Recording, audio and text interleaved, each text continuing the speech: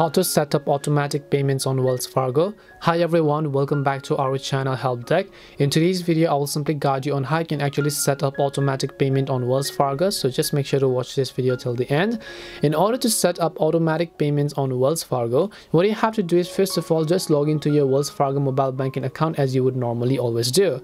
Once you log in, you'll basically see this type of interface where you have to tap on the pay and transfer button. Once you tap on pay and transfer, choose the option called transfer on this list. Now you have to select from which account you want to make an automatic payment to which account. So select your from account over here, select checkings or savings account. Once you select from which account, select to which account, select your savings account, the one you didn't choose earlier. Then after that, select the frequency as to how much you want this payment to happen, such as once or whenever else. And then you have to select send on this specific date as well, right? You can just select the date and you can also select the month. After that, just tap and continue. Then you can enter the amount that you wish to actually make an automatic payment for, and after you've done that, just enter the memo, which is also optional. And then once you do that, review and transfer it, tap on the make transfer button.